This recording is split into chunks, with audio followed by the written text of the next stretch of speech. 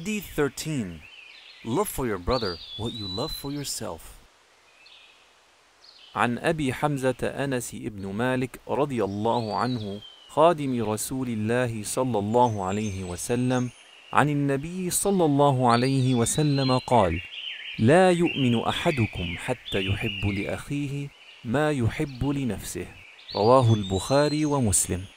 Anas ibn Malik, may Allah be pleased with him, the servant of the messenger, narrates that the Prophet, peace be upon him, said, "None of you will believe until you love for your brother what you love for yourself." In today's hadith, we're going to be talking about loving for your brother what you love for yourself. This is an extremely important concept that we have in Islam. It's really the golden rule of Islam. When you think about loving for your brother what you love for yourself, in concept, it sounds really easy. But in reality, so many diseases of the heart can get in the way. And one of the biggest ones is jealousy. And that's one of the main points that we want to focus on today, is how to deal with jealousy and how to be able to overcome it so that we can love for our brothers what we love for ourselves. And just taking a step back, when we talk about our brother, we talk about our Muslim brother or sister in Islam, that we really wish for them the best. Just as we wish for ourselves the best, we wish for other people the best as well. How can we avoid jealousy so that we really can accomplish this wonderful feat? One of the ways in which we can do this is to remember Allah. Think in English the way that Allah is spelled, A-L-L-A-H. Take the first three letters and it's all. If you remember that Allah has it all, you truly will never be jealous of anybody. Why? Because you know that Allah subhanahu wa ta'ala can give everybody everything. It's only upon His will what He will give to whom. So this is really important when we think about overcoming jealousy. Secondly, it's important to remember the essence of ithar, and this is really preferring someone else over you. In Surah Al-Hashr, Allah subhanahu wa ta'ala is mentioning those people of Medina, when the people of Ansar, when the people of the Muhajirun, when they came from Mecca, they didn't have anything.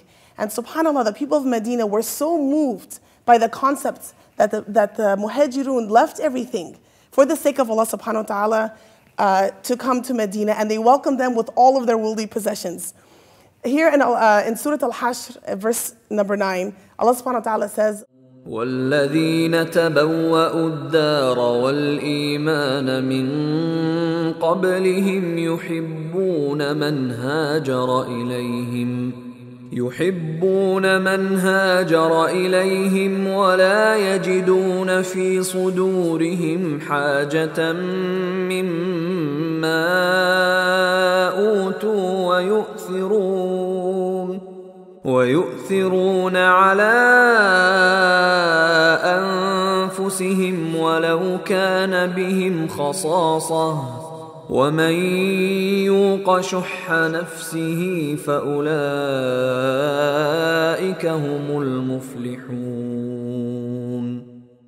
Indeed, this word shuh here, whoever is able to break this shuh, which is very strong miserliness, whoever is able to break it, then indeed he will be successful. If we can focus on this ayah for a moment and think about how Allah subhanahu wa ta'ala is stressing the importance of this concept, then we would really want to strive towards it. This will be something that we wish to accomplish. Going back to overcoming jealousy, what are some practical steps that we can do to accomplish this?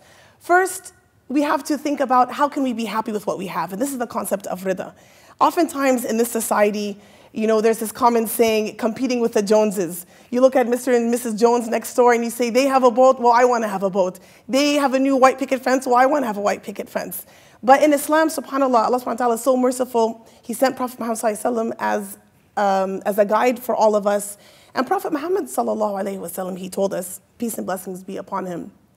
He said, I'm paraphrasing his hadith, that look at those who are less fortunate than you, not those that are above you. So people who are more ill, people who do not have as many worldly possessions, people who have lesser in family, if you look at their situation, you will begin to feel for them and you will realize how much you have.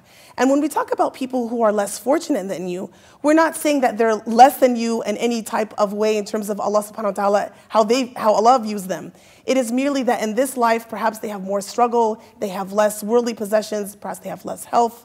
So if you understand those people's situations and their plight, you will be very content with what you have. And this is an important concept. If we just stick to this, we can be happier people, and we will be more readily able to wish for other people more than even what we wish for ourselves. A second way that we can overcome this concept of jealousy that oftentimes gets in the way of ithar is to not obsess with other people's social media pages. And this sounds kind of funny, but I have several friends that have come to me and said, you know what, I've given up Facebook for a while. I've given up Instagram. Why? Just because the constant pictures that people take of their happy vacations, of their happy meals, of their happy new outfits, of their happy new wedding, expensive cars, this and that.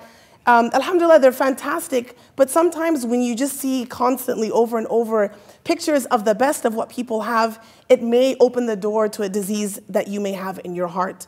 So if one is ill, why go to a place full of disease? The best way to protect ourselves is really avoid this type of situation, and number one, understand that of course people are going to post their most happiest and memorable pictures. So to understand that there's a lot of history and stories behind it. There may be some sad times. There may have been struggle to attain some of those things. And then secondly, like I said, not to spend hours, literally hours, on people's, just roaming through social media pages and looking at what people have. It's not only perhaps not the best use of your time, but it really can lead to thinking about all the things that you don't have. SubhanAllah, once we overcome this concept, which if we really be honest with ourselves, I think a lot of us struggle with this from time to time, then truly when we learn that somebody is about to get married and we've been struggling for years to get married, or someone's had their 5th child and we have struggling to even have the 1st child, you will truly be happy for them because you know that Allah subhanahu wa ta'ala is the one who gives and He takes. It's not because of their own success or because they're so wonderful. It is because Allah subhanahu wa ta'ala has decreed it for them. And this is your chance when you hear good news to ask Allah subhanahu wa ta'ala to give you the same as well. There's nothing wrong with asking to have what somebody else has, as long as we don't have the disease in our hearts where we're jealous and we don't want that other person to have success or to have the wonderful things in this life.